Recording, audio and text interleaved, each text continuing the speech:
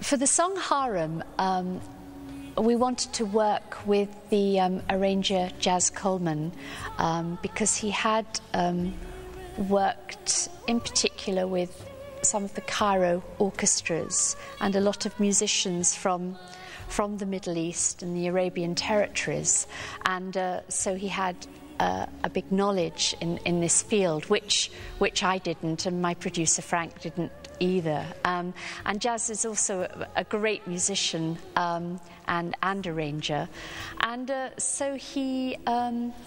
came into the studio and worked with us on a lot of these things, and also then we went to Cairo and to different areas and worked with the musicians, and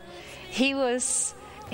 great fun. I mean, of course, many people know him from Killing Joke, which is totally opposite end of the spectrum in music, but he was great fun and has a lot of knowledge when it comes to orchestras and classical music as well.